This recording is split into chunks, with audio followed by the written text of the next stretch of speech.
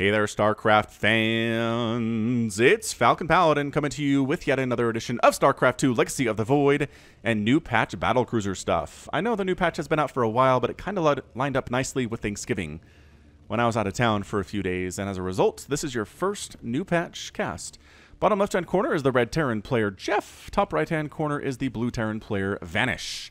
This is a master level game sent to me at falconpaladin@gmail.com with the subject of new patch Battlecruiser, and I said, okay. Yep, this is what we're doing today. This is what we're casting, is definitely this new patch Battlecruiser stuff. Battlecruisers, the big thing for them is that they can fire while moving now, which was not something they could do previously. In order to move, they had to stop firing, which made them terrible at pursuit and terrible at running away from things, which, I don't know, I'm okay with Battlecruisers receiving a bit of a buff. The one question about Battlecruiser change is, does it really make them more viable in the late game? And the answer is no. A Massive Corruptor still wrecks them. A Massive Void Rays still wrecks them. A Massive Vikings still wrecks them. In any matchup, really, Battlecruiser late game is just not all that fantastic. We don't see it a lot. I mean, obviously, some players use them quite a bit. I'm looking at Unathanius, but in general, like at high level StarCraft, it's not a thing. Anyway, Battlecruiser also had a bit of a change with its range. I believe it decreased the range for its anti-air attack. I'm trying to remember the specifics there, but maybe it was the ground version. But our full thoughts, my thoughts, and Samacron's thoughts on the new patch are available on the Falcon Paladin Hour, the most recent episode. Search Falcon Paladin in your podcast app, and you'll find it. You'll find it, and you will read it. All right, so Reaper on the way here from Vanish. Not exactly a given in TVT, but the Reaper's name is Ditto. The transforming copycat Pokemon. This Ditto came across a Reaper one day. Assuming the Reaper was another Pokemon, Ditto copied the form of the Reaper. This Ditto was taken in for desertion and yelled at by a sergeant. As punishment, Ditto has been sent on this suicide mission. And so far, no one has noticed that this Reaper's face is just two dots in a line. Ditto. Ditto Pokemon are hilarious and terrifying. A little bit. One of my friends is a big-time Pokemon guy, and yeah, he's got some Pokemon that are Ditto in the shape of other Pokemon in plush form on his desk at work. And yeah, they're kind of unsettling.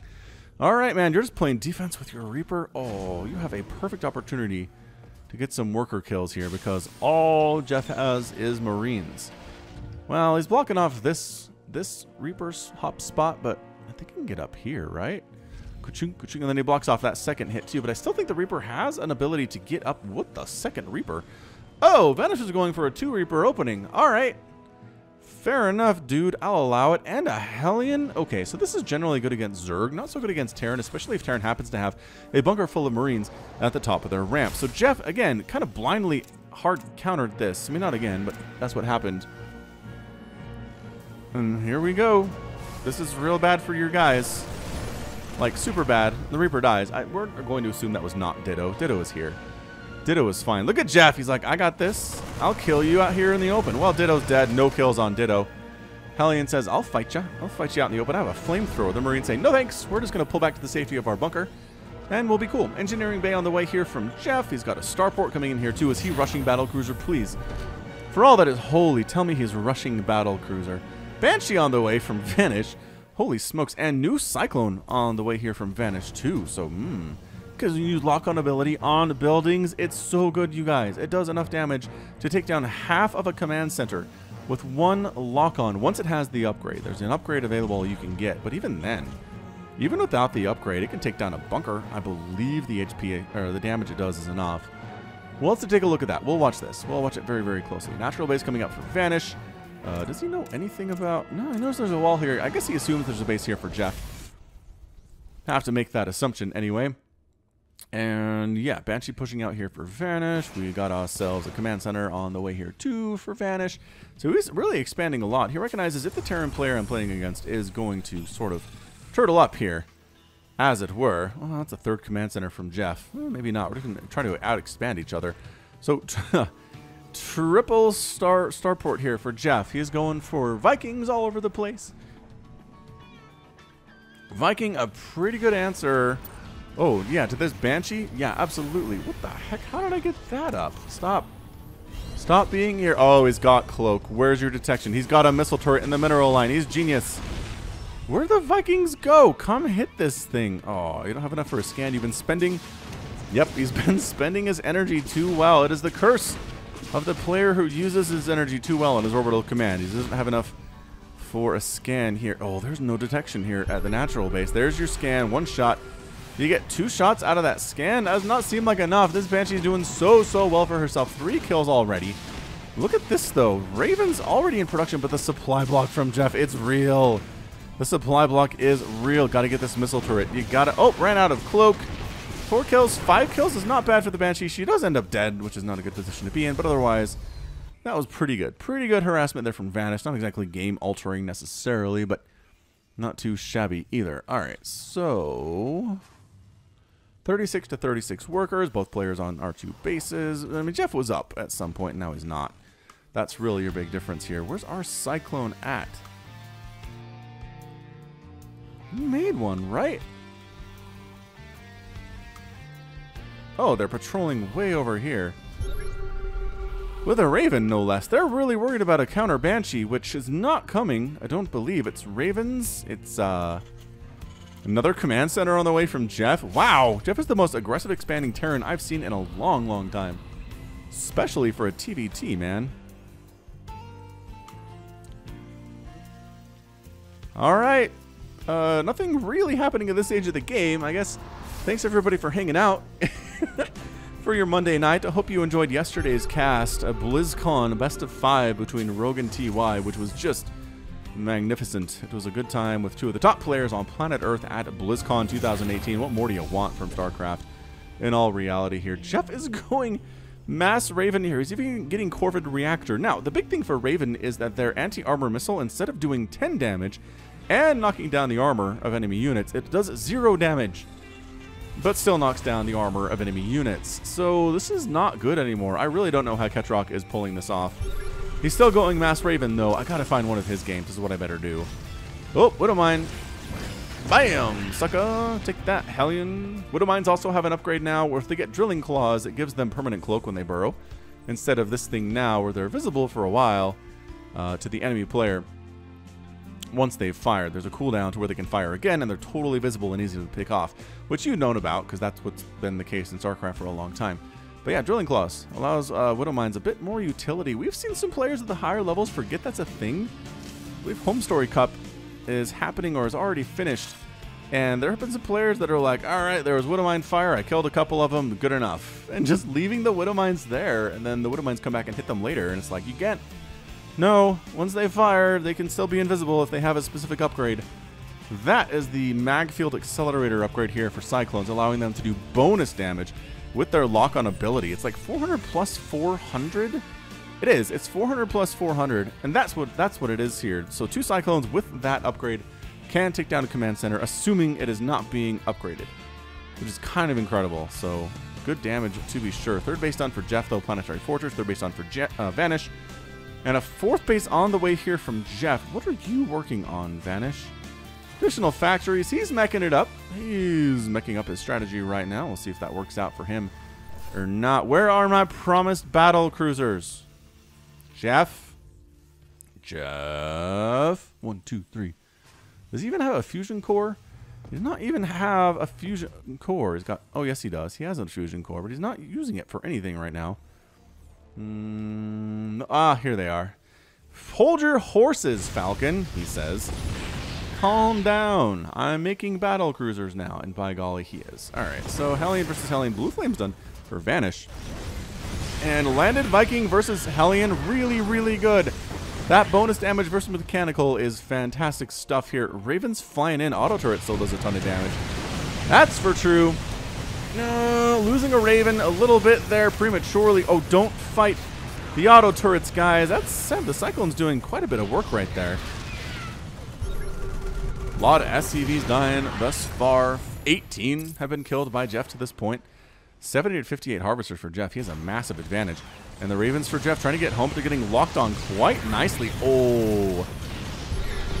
Uh-oh. This is not a good push. This is not a good push for Jeff at all. And yep, this base is not yet a planetary fortress, so it's really vulnerable here. Here come the Cyclones using their new lock-on ability versus buildings. Also, the Vikings helping immensely there. Bam! Quick 4th base, huh? Says Vanish. Nicely done. All right, continuing to push in the front here is Vanish. He feels like he has this game won, which I'm not convinced he does. All right, well, Battlecruiser, crap. There are so many Vikings here. Bye, guys. One tactical jumps out somewhere. I don't know where he went, but he is not happy with anything that's going on right now. Vikings just flying over. Any Battlecruiser that jumps out of here is going to be in trouble. That said, the missile turret's doing some pretty good work. Cyclones here, again, all right, so the repair on the Battlecruiser. Look at this clutch repair on the BC. Another one jumps in to help with this. Also very, very injured, but okay, so Battlecruiser's being repaired a lot. Not bad against Cyclone, as it turns out. That said, Blue Flame Hellions in here. Dude, go after the SCVs. Why are you killing this missile turret? Kill the SCVs. They're the problem here. This SCV escort is brilliant. I like it. Unfortunately, it doesn't help you against Vikings who can kite against you all the livelong day. There we go, another roasting up SCVs. Yeah, the kiting is really, really great. Trying to lock on and kill these guys, but oh, that Viking came out at the wrong possible time here. That said, Yamato Cannon is done. And a tactical jump out there. These BCs are functionally immortal with this many SCVs repairing it. It is a crazy amount of dedication here for Jeff to make this happen. It's a huge suck on his resources. But not too shabby. Dude, 11 kills and 14 kills on these Hellions. They've been killing workers like crazy. 28 workers killed by Vanish, and now he's up 74 to 49. So, Jeff, you're in a bad place, buddy. You are in an exceptionally, exceptionally bad place here. All right, a lot of missile turrets on the way. Pretty smart stuff. Missile turrets can really shut down Battlecruisers quite nicely. That said, the natural base is devoid. Well, it's got 3 missile turrets. No Battlecruisers. These are all Jeff's. As it turns out. Ooh, who's getting drilling claws? Vanish is getting drilling claws. Huh. Oh, perma-cloaked Widowmine. Not bad, really, in any situation. Oh. What was that sound? Was that the upgrade finishing? So there's a visual indicator that Magfield Accelerator's been complete for Cyclones. And I thought it was the lasers, but I'm not convinced it's the lasers. Jeff replanting his 4th base here at the 9 o'clock position, and the one at 6 o'clock position is gone, but that's okay. Hellions rolling in. Oh my gosh, not a planetary fortress. What is happening right now? All right, well, goodbye. Goodbye a lot of SCVs, and goodbye the Hellions too, because they are not running, and they are dead as a result. But pushing up this way, Battlecruisers flying over these rocks. Kind of a nice animation where they fly up and over this rock instead of just kind of scraping along the bottom of it. Did he see this? Oh, he doesn't know about that. He'd probably shut that down if he could. All right, that said, Hellions bad against Battlecruisers. Missile turrets not super great against Battlecruisers, but better than most things on the ground, I'd say. Especially problematic here because missile turrets do not benefit from upgrades. Hellions roasting up all the SCVs at the 3rd base entirely. Jeff's 4th base is under attack by Blue Flame Hellions too. And the 3rd base by Vanish is trying to vanish, but Yamato Cannon finishes it off. No reason to fight those missile turrets, and he tactical jumps home to try to save this base, or what? This base. He tries to save this base. Weirdly enough, but now suddenly Jeff's 4th base is gone. Thor's on the low ground here for Vanish. They have single target mode enabled, which makes them pretty darn good against BCs. And I don't know if there's enough anti-air to do this. The Cyclones with lock-on, maybe. Cyclones with lock-on and the Thor's hitting, and the Vikings too. This is pretty good composition out of Vanish, all things considered. But he just lost his 3rd base, which is 4th base? That was his 4th base. I apologize. It was definitely his 4th.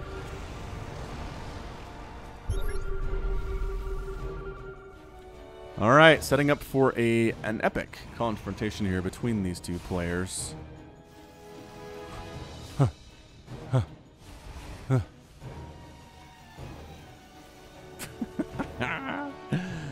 All right, let's do this thing. We ready to do this thing? So many Vikings. There are so many Vikings. This is a brilliant choice here by Vanish. 171 to 132 supply. I think Jeff's in trouble, y'all. All he's really going for are Battlecruisers right now. The Thanius style. Upgrades on these dudes are pretty good. They have +1, +1, +2, +2. Air is done for Vanish, though, and that makes the Vikings that much better. All right, single target here. Wow, the lock-on, the Vikings, the Yamato Cannon, and the jump maneuver here. Pretty good. Wiping out all the Thors are dead. You got to push in when that happens, man. If the Battlecruisers are not willing to engage. Whoa, one Battlecruiser goes down. They can't jump right now. Cyclones trying to use their regular attack and their lock-on ability. Another BC goes down, but all the Cyclones are gone. There's not a lot of Battlecruiser remaining here, but more lock on trying to focus them out, but no, so much damage being done. The Cyclones did take an HP dive as well, an HP nerf as part of this balance patch, which makes them that much more easy to kill.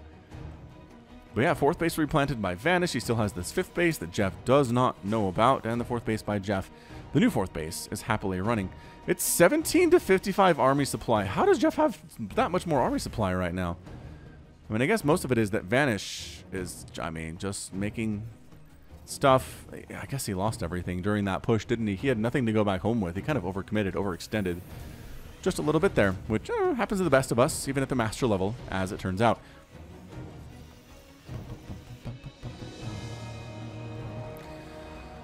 But yeah, just going to be more Vikings, going to be more Cyclones here. The factory does require a tech lab to make Cyclones, which means you can't double pump them anymore, Terran players. TPT is a very weird state now, compared to what it's been for such a long time. Ever since the Cyclone really came into its own, it's been Cyclone openings for TPT forever, but not anymore. Probably not anymore. All right, so this 3rd base in trouble. There are 4 missile turrets, which is a pretty decent number, but being able to keep firing while moving is really, really nice. Yamato cannon, jump, and they all jump out. More SCVs getting killed there. 57 workers killed by Jeff, and the Battlecruisers come back home. The SCVs repair them. This reminds me of playing the Terran campaign for StarCraft Brood War, where I went Battlecruiser just because I love them. They're not that good, though, and then I'd have to bring along a whole dropship full of SCVs to repair them along the way because they are not as tanky as you would expect them to be. Yeah, let's just say that much. I also read a really interesting article about the very, very early days of StarCraft 2 and some of the plans that Blizzard had for it. And one of the things they talked about was each race basically getting a hero-style unit, right? Like the Mothership was for the Protoss like they have now. You can only make one. They're thinking about making a Leviathan for Zerg and then a Thor. Like a really huge, really powerful Thor for Terran you could only make one of. And that would have been a lot of fun. They definitely scrapped those plans except for the Mothership option. And just interesting to see how game development happens and changes over time. That's pretty much the reason I brought that up. Vanish, 1, 2, 3, 4, 5. He's got a 6th base coming up, man. And you could do this. If your opponent has Battlecruisers, the BCs are slow. They don't want to jump in on top of you because that's a death sentence. They will die before they get home. So they want to slowly walk up to your base and kill it and then jump out when they are taking too much damage. Which means you can do this. You can expand a whole ton in between attacks here because the BCs are not moving out until they're repaired, and it takes them a day and a half to get across the map anyway. 3-3 on the way for both players. Surprisingly, Jeff's is actually ahead of Vanish's. Maybe it's close. Maybe Vanish is a tiny bit ahead. It's kind of hard to tell, but I'm just surprised that Jeff isn't anywhere close, considering the state of the upgrades previously here. And Vanish seems to be neglecting them a tiny bit. All right, BC, surprise attack at the 4th base. Again, fire while moving, guys. This is a huge deal.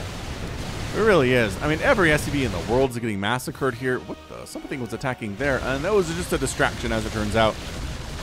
Just a distraction. 4th base is gone like there was no Terran here at all. These pieces will soak into the earth. Even if the earth happens to be what looks like metal, it's absorbent, you guys. Okay, 5th base by Vanish under trouble here. There are not enough missile turrets to save them from the wrath of 2-2 Battlecruisers. This many of them. SCV's getting killed. A lot of trouble here. Pushing on into a tank position with Planetary Fortress with your Cyclone. Not as good. Not as good maybe as you want it to be. These tactical jump BCs here at Vanish's 6th base. The 5th base is gone. The 4th base is gone. The 6th base has no workers remaining at it, you guys. There's one coming here a little bit late to the party. Actually, a couple remaining. And these BCs cannot... Oh, can they run? Well, try to get a Yamato cannon off there. Anyway. But... it is, in fact, 69 to 29 workers, 122 to 71 supply. The Battlecruisers are here, and they're mad, and there's nothing to repair them, mind you. So the fact is, a bunch of them are injured. There's a lot of nice red, yellow, orange in these colors, which indicates extremely, extremely injured units. Is that building armor? What the what? He's getting building armor. It's Jeff. All right, fair enough. Actually, is that anyway, that's just 2 upgrades in 1 now. Can't remember exactly what the other one was. There's another Yamato cannon and a jump strategy there here. These guys, really problematic, but there are a lot of them. 15 Vanish is trying to get 6 of his own here, which is nice. It's building armor and the one that allows you to fit more units, I think allow you to fit more units into a bunker. Probably not, though. Probably not. That's fine. That's fine. We'll roll with it. Hellions here from Jeff. Does he have the blue flame upgrade? He certainly does, and these SCVs are in trouble. Vanish, man. You gotta protect your SCVs on some level. Can't just let them get roasty toasty like this. I mean, sure, the army's going to come save them, but that is so many dead workers. That is 128 workers killed by Jeff in this game. He's going to come up here to this base and try to wipe these out, too.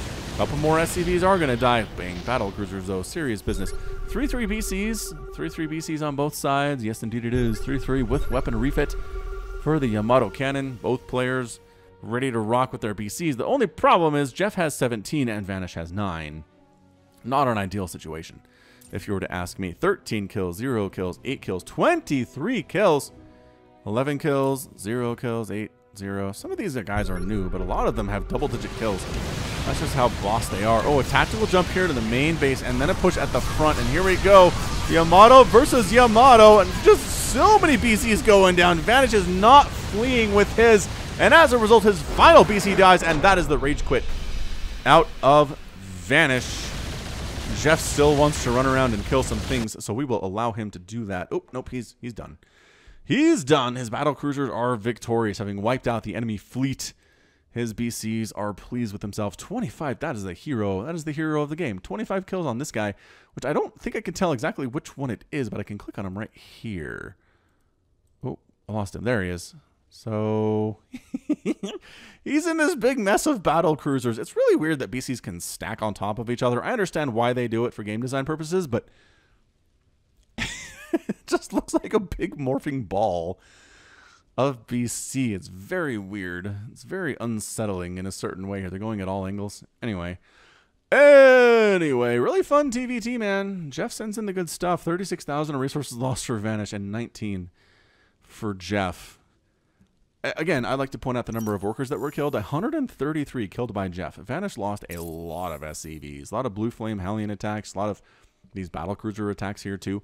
So Jeff did not immediately go for BCs, mind you. But he did use the be able to fire while moving ability quite nicely.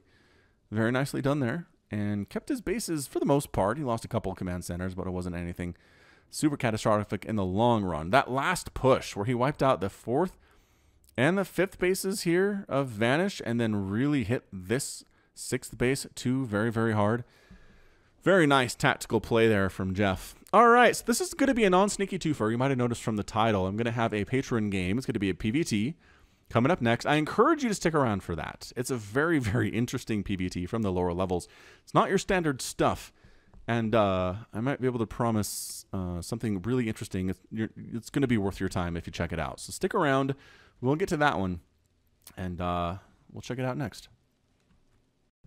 All right, welcome back. It's going to be the patron half of this cast. It's going to be between Wartorn and Silverstrike here on Cerulean Fall again.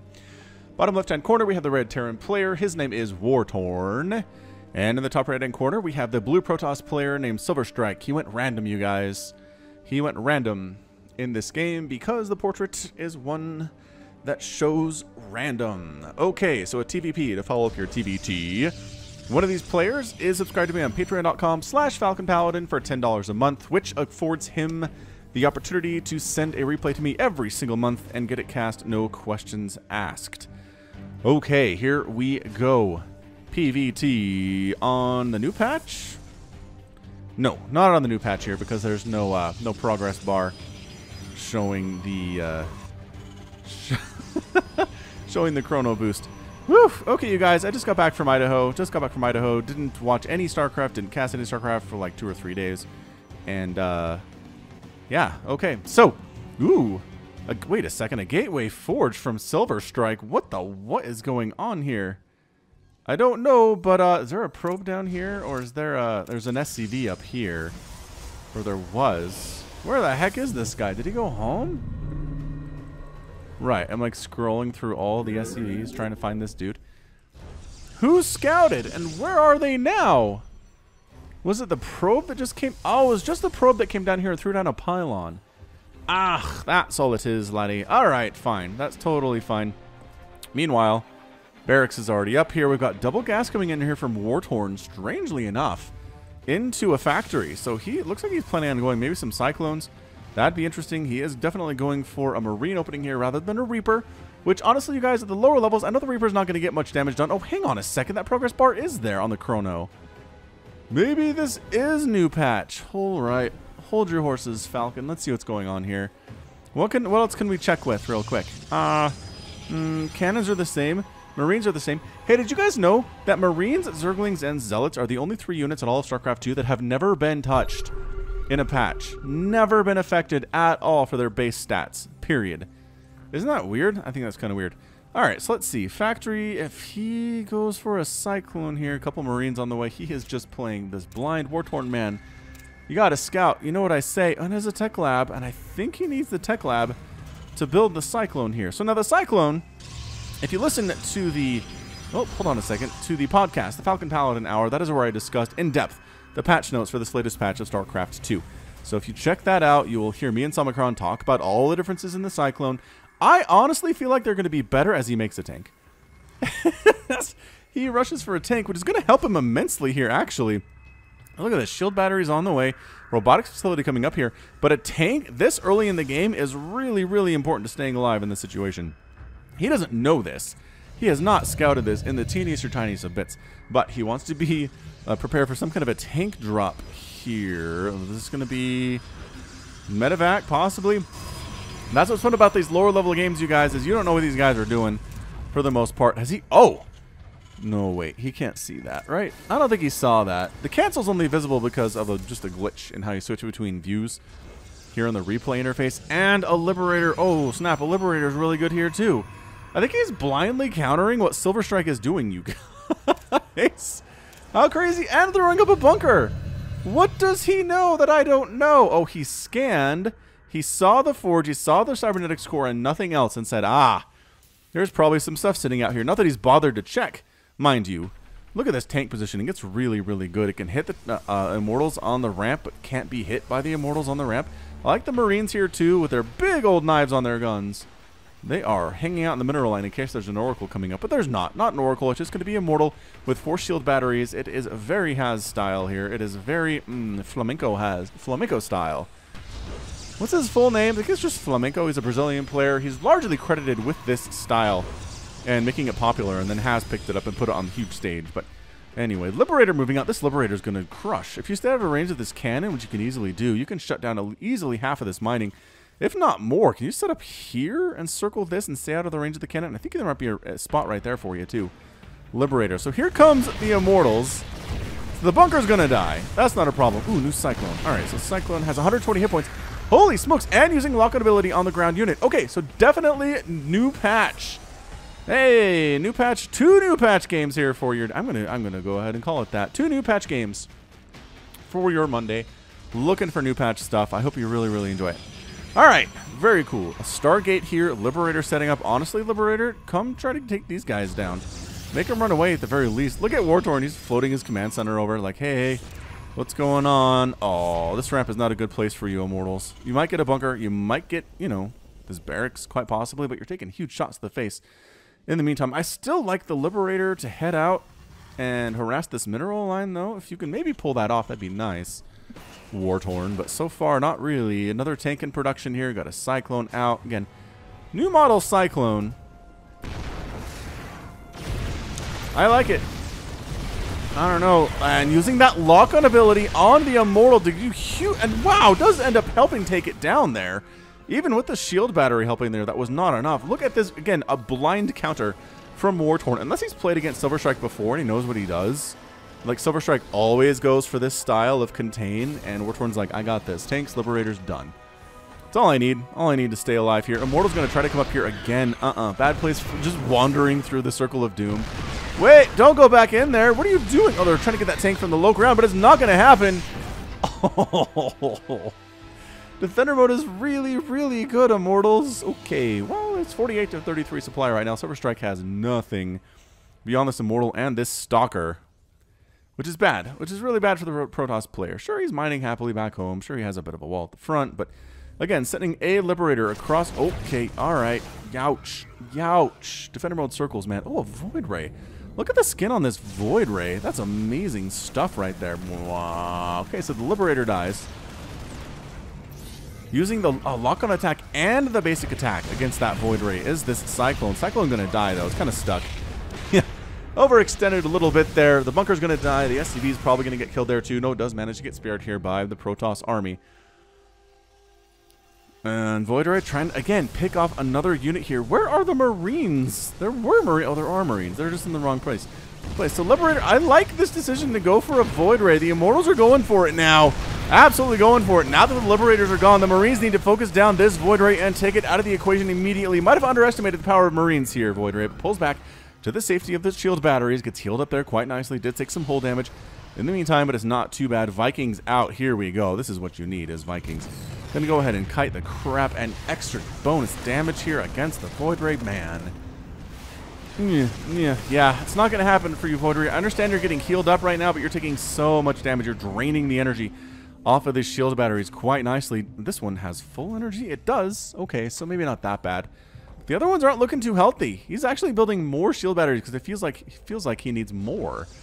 This is tight, man. This is a tight little... Oh, accidentally got some shots off on the supply depot. This is a tight little game.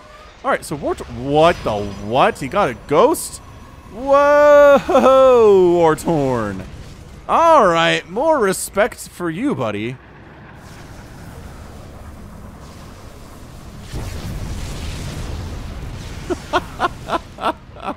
Ghost. 6 kills.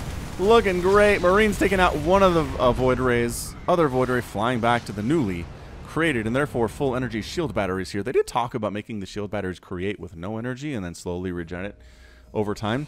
Or it's not regenerate because just generate. Slowly generate the energy over time. But nope, that did not happen, leading to situations like this where you can use them as emergency forward position units and defensive unit position units here. And meanwhile, War-Torn is mining from a second base, which is really, really nice. Expanding it all here is Silver Strike. Nobody should be. He honestly should be. Why would you make a Viking? Viking's not the answer to this. Not the answer to Vikings or Marines. Get out of here, friend. Getting high-sec auto tracking is War-Torn. Also getting another nuke.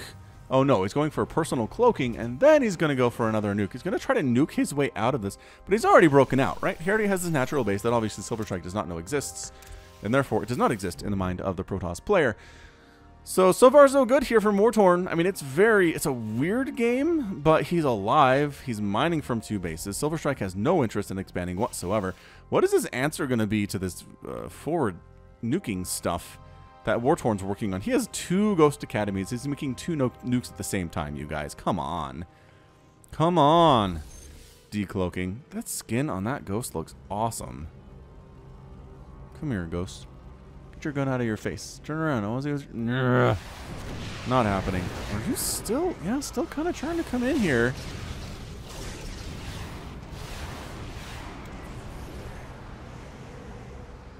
Two nukes right here, like right here, would I think shut down Silver Strike's operation pretty well. Starting to get mined out, still back home, still working on it. He wasn't fully saturated there, so it's going to take a little bit less time than I expected it to. But here comes Ghost 1. There's your nuke. Does he have detection? He has 2 observers. I don't know where they are. Oh, right there, actually. Huh. Well, not interested in defending against this, that's for sure. All right, nuke number 2. Wow. Okay, he just needed the 1. Shield batteries down, cannons down. Your shield batteries are all gone. It's time to go for it, says Silver Strike. Dude, you can't go for this. Why are you going up this ramp? There's tanks, there's Marines. You're doing some lifting on a couple of the tanks here, which is nice. It's an all-over-one right now for Silver Strike. Missile turret's getting some decent shots off here as well. Phoenix getting taken down. Tanks on the ground just doing terrible, terrible damage there. And that is a good game from Silver Strike. He loses his final Immortal, and he taps right out. Yes. Yes, yes, yes. That is what we like to see. That was a good time. That was a fantastically well-played game there from War-Torn. Again, blindly countering exactly what Silver Strike was trying to do. Did not scout at all. Maybe he knew. Maybe he knew what Silver Strike was up to. Silver Strike was going to go for this little proxy flamenco-style contain. You make some tanks, make some liberators. You get nukes to break out of it, because obviously at the lower levels, nukes are way more effective than they are on the higher levels. And you just waste everything that the Protoss player has. This Ghost has 15 kills, you guys.